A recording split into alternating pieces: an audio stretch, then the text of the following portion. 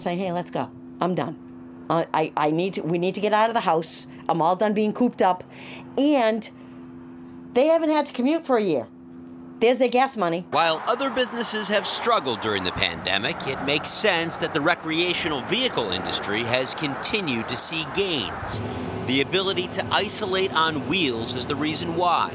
It's been all in the family for 36 years at Fuller RV in Boylston in Central Mass, where in a typical year they mostly rent. But nothing was normal in 2020. This was the highest selling year we've ever had. We sold 34 units, which is like a home run. Unbelievable.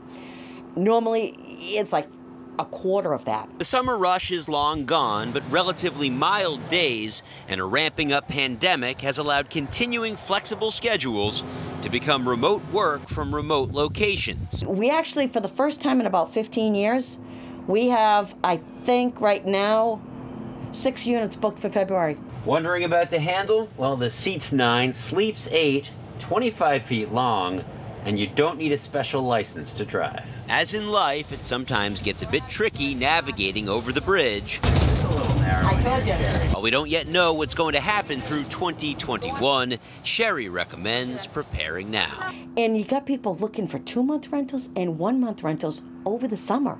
We're talking July to August, June to August, doing the cross-country trips. On the road in Boylston, Josh Brogadier, WCVB News Center 5.